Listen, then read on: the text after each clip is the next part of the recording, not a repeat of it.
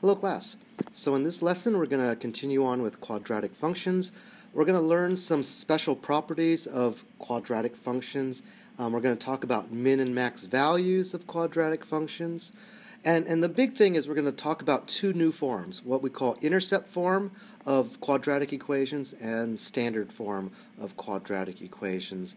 And then we're also going to be looking at a sample word problem where we can try to apply some of the things that we learned today. Properties of the parabola.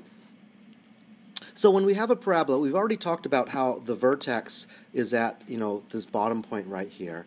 We have this line. It's not part of the parabola per se, but it is an important line that we call the axis of symmetry, because we can just kind of fold this parabola in half across this line, and that would give us what we call the line of symmetry.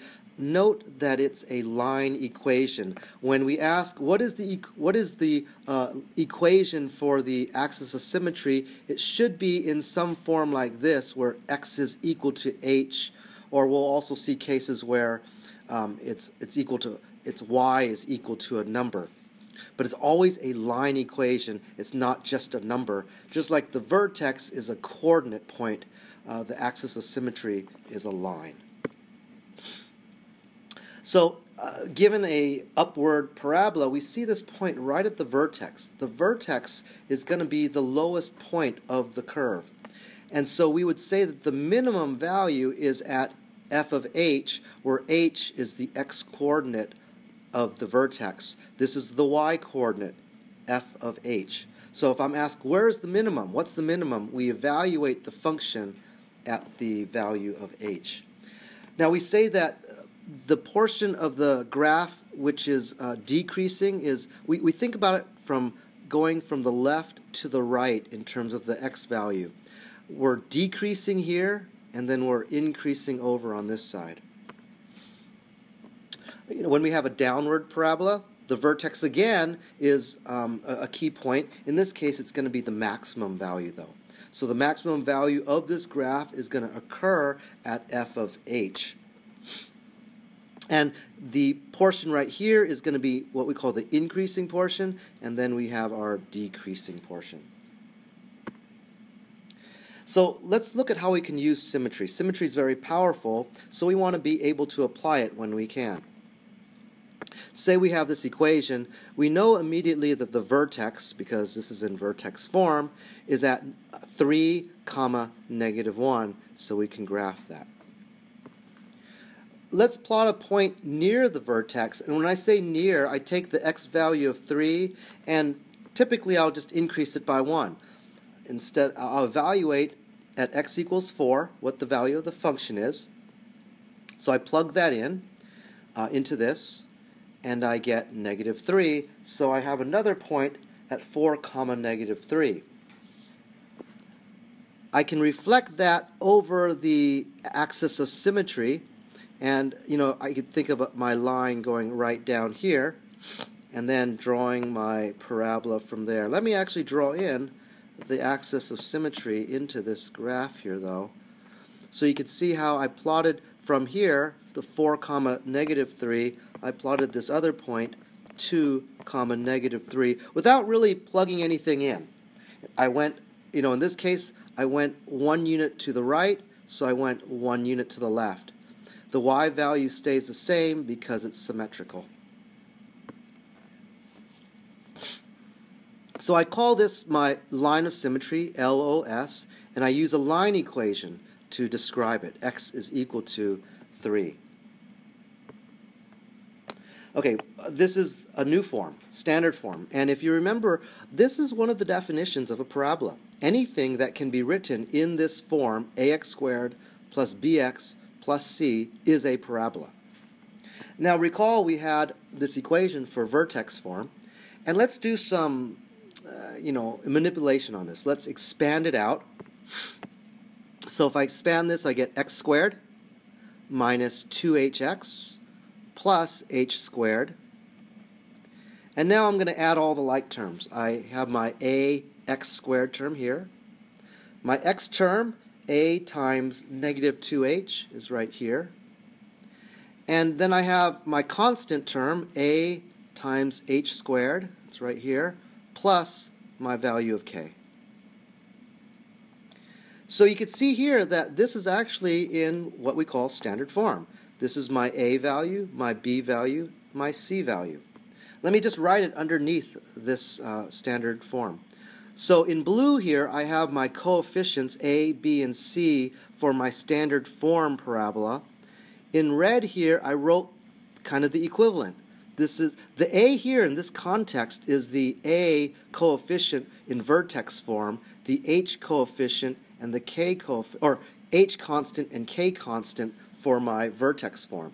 So we see kind of this relationship between them when we did this expansion exercise. And this tells us something very important.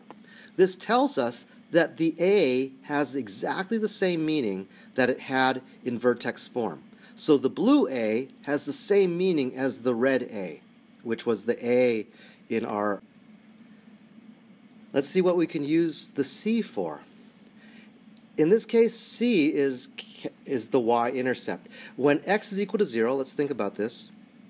When we plug x in, this whole x equals 0, this whole term disappears. X is equal to 0, this whole term disappears. So y is equal to c. And so we have a point 0, comma c, that's our y-intercept. It's kind of like in the line equation, mx plus b, b here was our y-intercept. So the c value here in standard form is nice because it immediately tells us where the x-intercept is. So let's apply that to this equation here. This is an equation in standard form. Let's graph it. The first step will be to find the vertex. We need to do two steps here. First we find the x-coordinate, then we find the y-coordinate. X is equal to, the x-coordinate is minus b over 2a, so we plug in the value of b, we plug in the value of a into this equation, and we get the value x equals 1. Now we need to find the y value of the vertex. So we take this equation, plug 1 into it, and we get the value of y, which is negative 2. So now we know that our vertex is at 1, comma, negative 2. So we can plot that. We can also, at the same time, in our second step, we can plot the axis of symmetry, and it's this line. It's this, and it's more of an imaginary line. Remember, it's not part of the graph. It's not the parabola itself, but it's kind of a key kind of characteristic of the parabola that we want to identify. So we draw kind of a dotted line at x is equal to 1, which is our axis of symmetry. Next, we're going to find another point, and we're going to use symmetry, and we're going to reflect it across the line of symmetry. There's two ways to find another point. If it's convenient, we can just get the y-intercept value. But if it's not convenient, then we would just have to use some other mean. Because we have it in standard form, and we're kind of close to the vertex, we can know that the y-intercept is at 0, 1. Because that's our c value. So we have one point here, we can reflect it, make another point over on the other side of the line of symmetry, and then create our parabola from there. Now if we did not have the y-intercept conveniently kind of close by, maybe then we could just find another point near the vertex. We could choose a value like x is equal to 2 or x is equal to 3, plug it in, and plot it out. Oh, I see I have a little mistake here. Let's make a correction. This should be 2, 2, 1.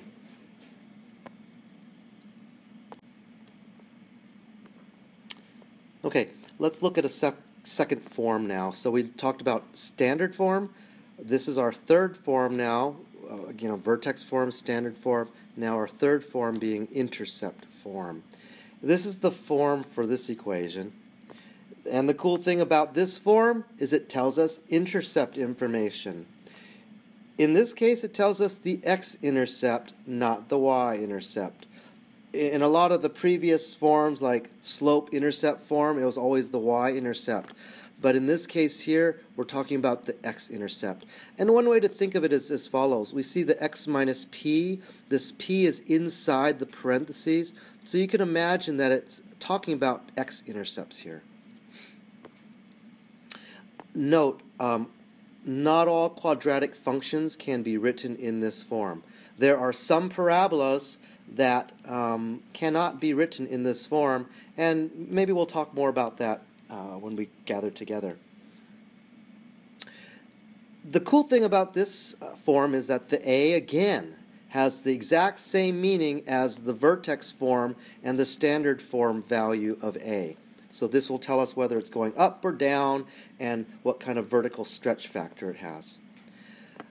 The p and the q tell us our x-intercepts. So let's suppose our intercepts are here at the values p and q. If that's the case, we know that right in the middle of the p and the q, right exactly in the middle, is the x-coordinate, which is the location of both the vertex as well as the line of symmetry. So to find the point exactly in the middle of two other points, we can take the average. So x is equal to the average of the p and the q value. That tells us where our line of symmetry is. So here's an example. This is in intercept form. We're going to take and plot the intercepts. X has an intercept at -2. And be careful, we have to take the opposite value of the 2, the opposite value of the -4 to give us our 4. So we plot out our x-intercepts. We know that the vertex is going to be exactly, the x-coordinate of the vertex will be exactly in the middle of these two, so let's find the average. The average of these two numbers is 1, and that makes sense. That follows from what we would guess it to be. We plug 1 back into the original function here to find the value of y, and we evaluate that to be 3. So we have our vertex at 1, 3. And so we could plot that up here, and then we can draw our parabola. Let's add to this our line of symmetry. So let's draw this in, and let's label it as x equals 1. That is our line of symmetry. Okay, let's end on a word problem. Suppose I have this first shot here of the golfer, and he, started at 0-0, the ball went up, followed this path, and ended up here 100 feet away. His second shot followed a form of this, f of x is equal to this. So the question is, did his first shot or his second shot travel farther? Which of the two shots went higher? So let's just take it one at a time. We know that this is in intercept form. So the nice thing about intercept form is it tells us our intercepts. The first intercept is at 0, and you can think about this as x minus 0. That's our p, 0. The other q is 80, so we know that our intercepts are at 0 and 80. So the ball traveled on the second shot 80 feet. Compared with the first shot traveled farther, 100 feet. Let's find the maximum now.